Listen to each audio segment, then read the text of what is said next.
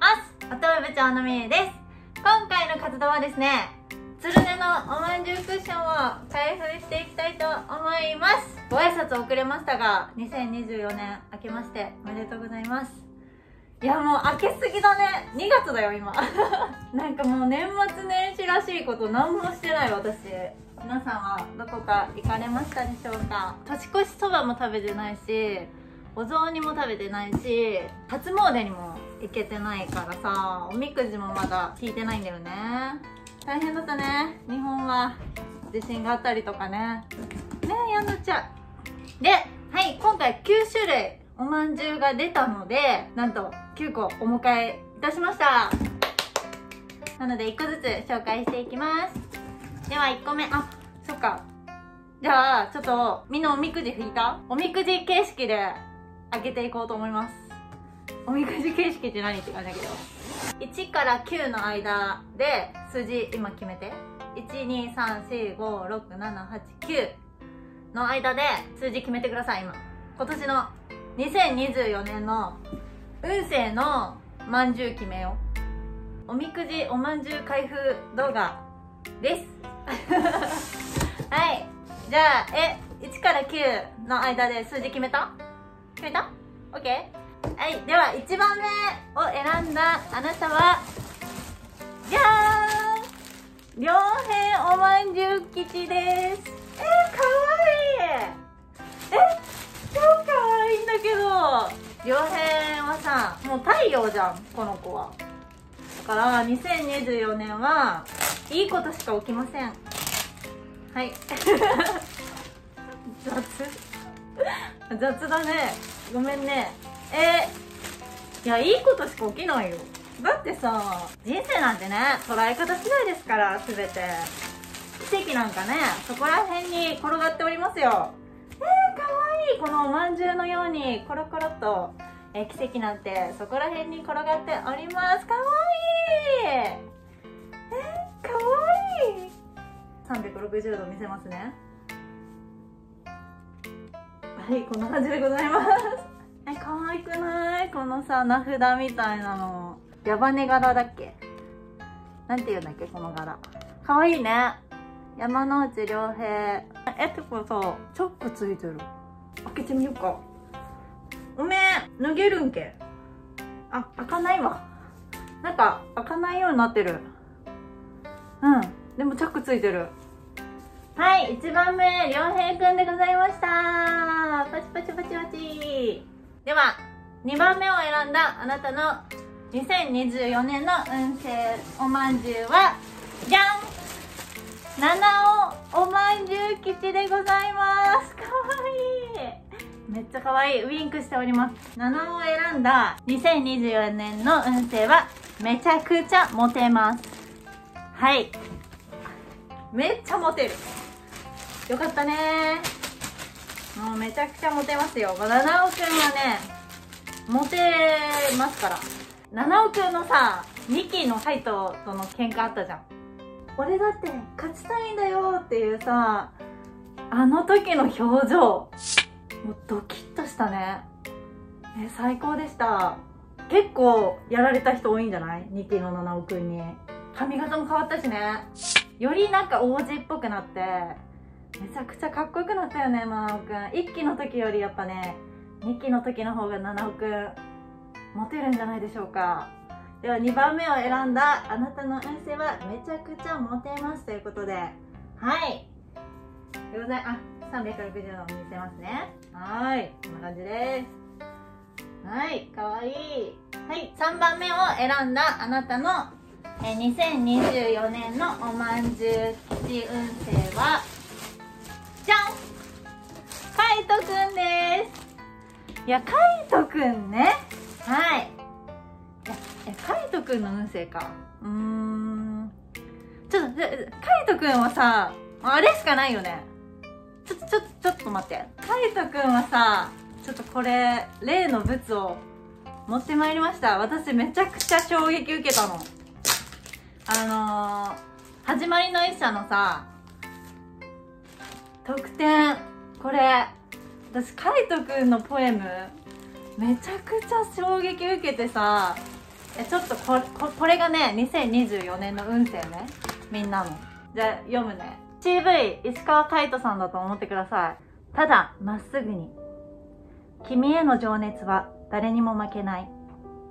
時々情熱が空回りして愛しいのに傷つけてしまう。オレンジの夕日が今日を包み込むように、優しく抱きしめられたら悔やまずに済むのに。それでも信じている。誰にも負けない情熱が君を守る力になるって。ただまっすぐに、それしかない。や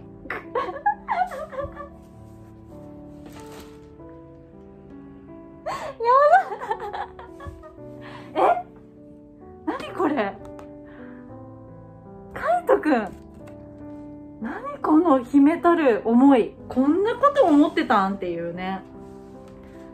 ただまっすぐにっていうね。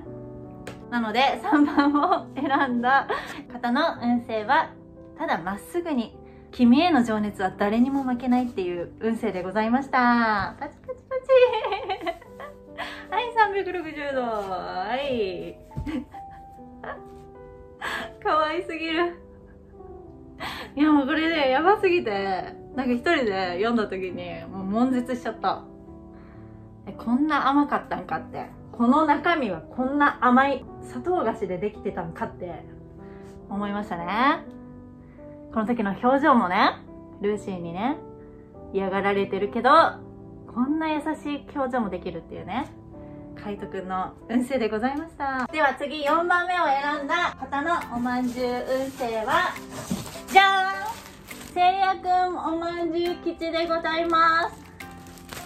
いやー、かわいいね。まあ、せいやくん、そうだな、私せいやくんの2期の印象ってさ、少年時代が終わったってさ言ってたじゃん。カイトくんとの対話のシーンでさ、駄菓子屋の前でさ、少年時代があの時終わったんだと思うみたいなさ話してたじゃん。だからトラウマを乗り越える2024年。せいやくんってね、湊の苦しんでたところをすごいさ、早けもそうだし、事故のこともそうだし、お母さんのこともそうだしさ、一番近くで見てた子だと思うんですけど、なんか前にね、猿の実験でさ、この2人で説明するね。この2人で実験したと思って、2人に電流を流すの。土地狂った実験ですよ。で、カイトくんのね前にあるレバーを引けば2人ともの電流が止まると、カイトくんの方は。でもせいやくんの前に置いてあるレバーを引くと、せいやくん側の電流だけが止まる。カイトくん側は電流が流しっぱなっていうなんかね、実験があってね、なんと電流が止まってたはずのせいやくんの方の猿がストレスでねなくなっちゃったの。痛みを受けてる本人よりも見てるこっちの方がストレスがかかってたってことなのよ。すごくない？だからさ、せいやくんはさ、こうね、湊くんのことをさ、こうそばで、まあこれちょっと書いてくるんだけど、見ててさ、もう尋常じゃないストレスだったと思うよ。目の前で事故が起きて苦しんでるさ親友をずっと見てるわけよ。もう尋常じゃないよね。そのトラウマを乗り越えてさ、あの歩道橋のシーンを、あれをさ、少年時代が終わったっていうさ表現をしたの、素晴らしいよね。2024年みんなトラウマね乗り越えまくって幸せに生きていこうっていう運勢でございました。はい、次。あ、待って、良平くんもう1個買ったんだ良平2個買ってるはい、次、みなとおまんじゅう吉でございます。5番目はみなとおまんじゅう吉でございます。みなとか、みなとはね、なんだろう、思い描いてた未来よりもっともっと素晴らしい未来が待ってる2024年なんじゃないでしょうかね。え、湊くんはね、早けもあってさ、自分が思い描いてたような未来じゃなかったかもしれないけどさ、それがあったからこそみんなにも出会えてね、そそれこそね、マサさんなんて絶対出会えなかったからね。早毛がなかったらね。自分が思ってた以上の出会いとか、素晴らしい経験ができるんじゃないでしょうか。あ、待って。せいやくんの360度忘れてた。はいはいはい。こんな感じで。ございます。はい、みなみとくんの360度。こんな感じで。ね、素晴らしいね。丸々と太ったみなとくんでございました。では、後半戦6個目に行きたいと思います。では、6番目を選んだ方の2024年のおまんじゅう吉運勢は、じゃーん、しゅうくんおまんじゅう吉です。いや、もうこれはおめでとう。おめでとうでしょ、これは。何かで1番になりますね。まあ、昇級、昇格、まあ何でもいいんですけれども、なんか上に上がっちゃうんじゃないですか？こんな感じです。おめでとうございます。いや、2期の7話がマジで好きでさ、なんか悩んだ時にさ、私の中にいるね、リトルシュウくんに絶対商談する。全部解決してくれます、リトルシュウくんが。うん。CV 小野賢章でね。本当にそうだろうかって。どうということはないよって。全部それ。本当にそうだろうか。結果的にはどうということもないよ。全く恥ずかしいと思わない。ありがとう。しゅうくんね、本当に万能なのよ、この子。全部、どんな悩みも解決できるからね。っていう、2024年の運勢でございました。じゃん。では、7番目。じゃーん。ふわおまんじゅう吉でございます。ふわさんか。ふわさんの運勢。ふわおまんじゅう吉の運勢はね、なんだろう。いや、ふわさんってさ、表面的なさ、美しさとか、いや、惹かれない人だと思うんだよ。例えばさ、二階堂先輩とかって絶対なんか美しい妖精みたいな人じゃん。だけど、ふわさんは、その奥にあるね、もうドロドロした暗い塊みたいなものを見てる気がする。だからなんか、二階堂先輩とか弓道に出会ったように、なんか面白いものを見つけるんだと思う。2024年。はーい。ねえ、こんなさ、メッシュ入れてんだよ。すごいよね、ふわさん。なんかさ、あ、そうだ、1年の時はあれだね。なんか、青っぽい紫だったよね。ふわの女はさ、だから、これメッシュ入れてんでしょみんな。どうせとか言って。どうせみんなメッシュ入れるでしょここにね。ふわの女は。いや、なんかね、毒を持ってるんだわ。だって、サソリ座の男よ、こいつ。こいつとか言って。サソリ座の男。ふわさん。毒持ってますよ、これ。これ、毒じゃない？サソリの毒でしょ、これ。ね。絶対そうだと思う。はい。でもね、美しいんですわ。美しいだけのものに興味ないのよ。そう。もう、二階堂先輩みたいにね。表面的にはすごく美しいんだけど、その奥にあるね、まがまがしいものを見てるんだわ、この方は。はい。っていうすごい審美眼がある、ふわおまんじゅう吉でございました。では、8番目を選んだ方の2024年の運勢。じゃーん！まささんおまんじゅう吉でございます。いや、まささんか。まささんだってもう神だもんね。スルネのね、神主だし、神様だもんな。神様側の人だもんな。そうだな。だからもう本領発揮じゃないですか。マサさんってさ、なんか弓道は執着を嫌うとか言ってさ、言っときながらさ、めちゃくちゃ執着してたのマサさんじゃんみたいなね。おじいちゃんにね、100社連続的中をしたらなんかすごい存在になれるっていうことも夢見て、本当に100社連続命中できちゃう。すごいよね。やろうと思ってできることじゃないじゃないですか。本当なんか神の域の人なんだわ。でもそこにはね、何もなかったって、全然すごい人にはなれなかったって。でもそれができちゃうのがすごい人だよね、本当に。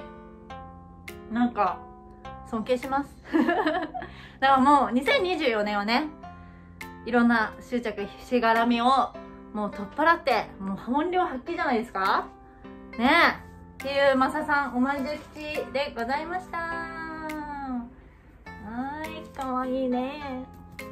はい、そんな感じでございます。では最後、満を持して9番目を選んだ方の2024年のおまんじゅう吉運勢は二階堂英介先輩おまんじゅう吉でございます。いや、もうこの方でしょう、主役は。2期のね、2024年あんたの時代よっていうね、あんたの時代来ました。おめでとうございます。いや、そうね、2期はもう主役みたいなもんですから、二階堂英介先輩がね、いろいろね乗り越えて弓道も続けられるということで、ほんとよかったよね。2期みんな幸せになってね。 Google360 度ビューでございます。はい、ドン。いい感じじゃない？かわいいんだけど。ちびまんはこんな感じで10倍ぐらい、もっとか20倍ぐらい、こんな感じです。ちびまんと比較すると大きさ比較はこんな感じでございます。かわいい。ではまた次回の活動でお会いしましょう。バイバーイ。